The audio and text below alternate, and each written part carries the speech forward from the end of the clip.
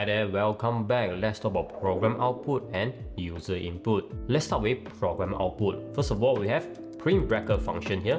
It's a built-in Python function used to output data to the console. And next, for example, print happy penguin will output the string happy penguin to the console. So I'm pretty sure that you're pretty familiar with this print function. And furthermore, we can print multiple items by separating them with commas, like print happy space and then comma here, and then penguin and then close bracket here. So this is how you can print multiple items inside a print statement, which is with a comma here. Next will be user input.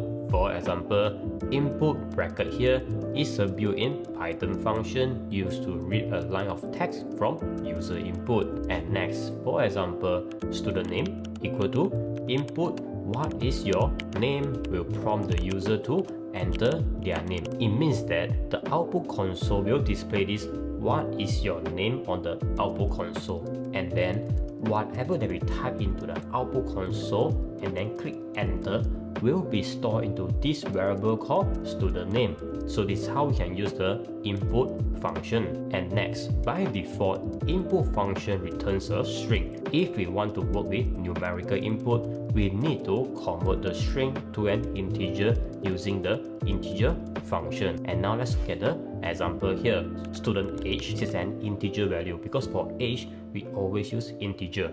And then integer bracket input bracket how old are you will prompt the user to enter their age and convert it into integer.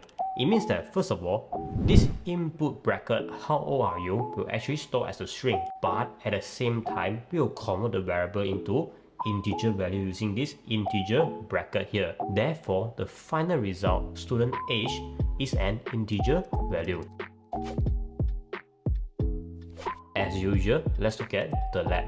Write a program that asks the user for their name and age, then prints a message using this information. Basically, there are two inputs, which are the name and the age. And let's look at the output console here. So for example, this will be the output here. What is your name? So this will be stored as a string. So let's say you type in happy penguin, so it will be stored into a string variable. And next, how old are you? 99. So this 99 will be stored as a string, but at the same time you'll convert it into an integer. Therefore, the final output will be hello, name, you are, age, years old. So this is how you can write the code for this lab.